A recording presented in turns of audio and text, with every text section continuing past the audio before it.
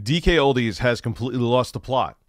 They're gone. They're just full mask off. They don't care that they're liars. Let's get into it. Skip it up and that up. So I had two little videos recently called DKOldies Scam Me, where I bought a Nintendo Entertainment System from them again, their refurbished player pack, and it was not refurbished at all.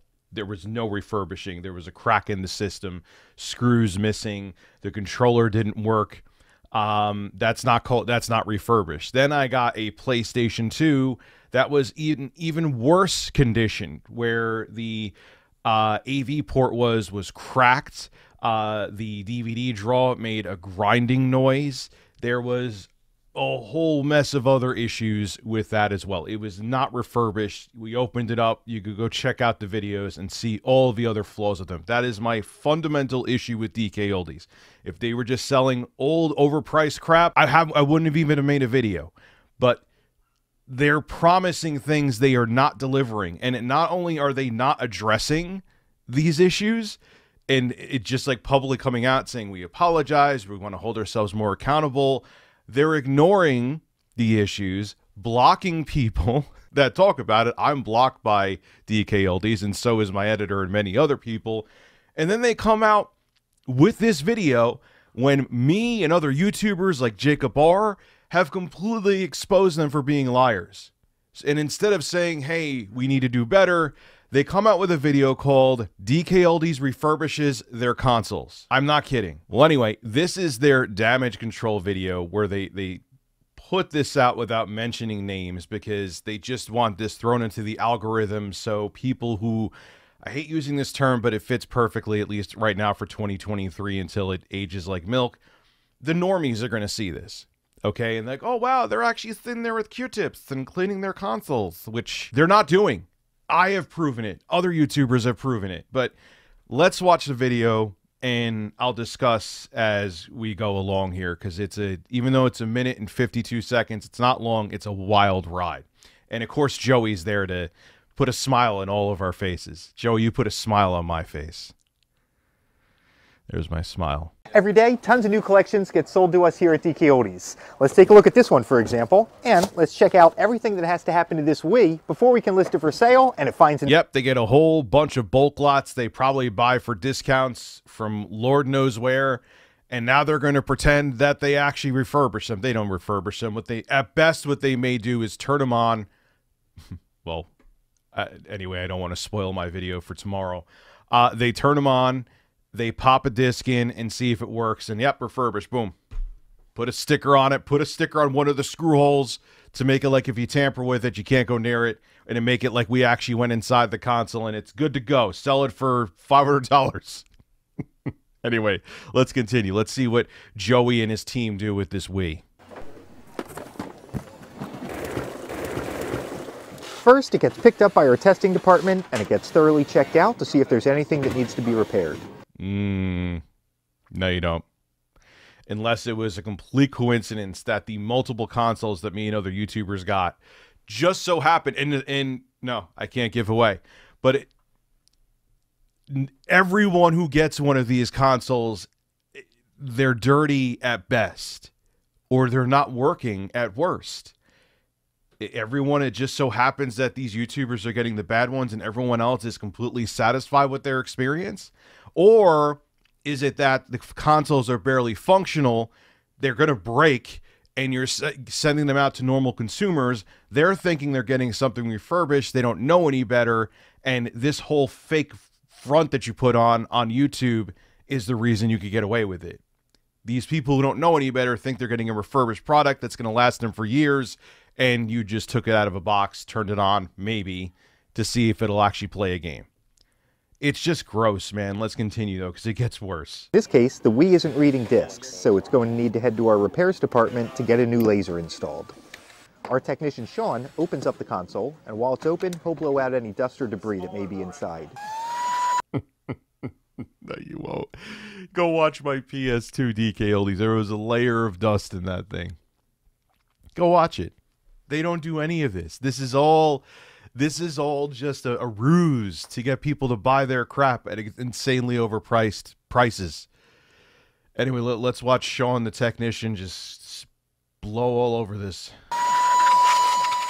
Then he'll clean out the rest of the internals, like all the blades on the fan. Now he'll install the new disk drive and then test it out to make sure it's working. And great, it's now reading disks again. Now it's time to put it all back together. Now, from what I hear, allegedly, Wii's are fairly robust, which is maybe a reason why they showed this where it doesn't need that much work, even with the laser replacement. But that's what I heard. That could be a pile of crap. But I know for a fact they are not doing anything that they're showing here. Is he really he's putting a toothbrush in the GameCube port? They wouldn't do that. They wouldn't do that. This is just not happening.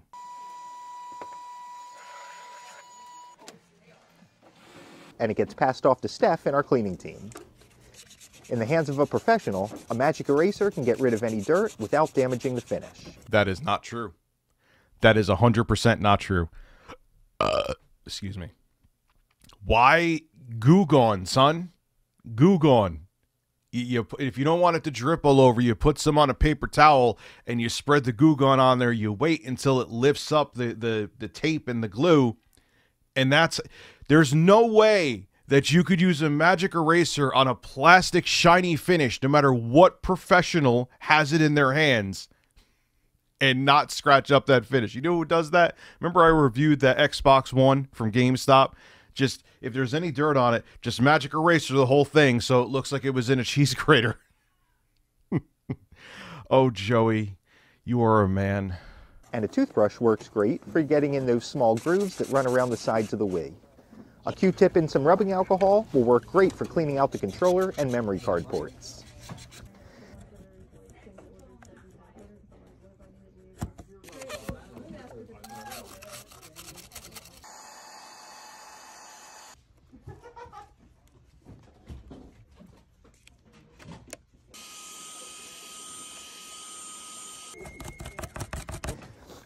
Then she'll make sure the Wii has the 2 doors that go on it.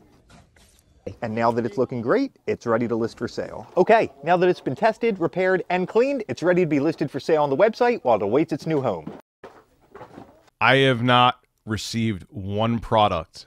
And keep in mind, like I said, the third one that I have the surprise for tomorrow with was from a different address that DKOldies did not know I was connected to. Never had a single system come in this condition, and I've made sure to order the refurbished ones, not the cosmetically flawed ones. It's unbelievable, man. You've seen what I've gone through with the NES and the PlayStation 2. I actually watched a YouTube video, shout out to my audience, on my live stream channel, RTU Streams. I stream on here and Twitch, links below to both stream channels. In the description, I have a YouTube channel I stream on and a Twitch channel. Shameless plug. Kreisky, he ordered a refurbished N64 from DKOldies, and it was water damaged. It's here. Take a look. It's destroyed inside.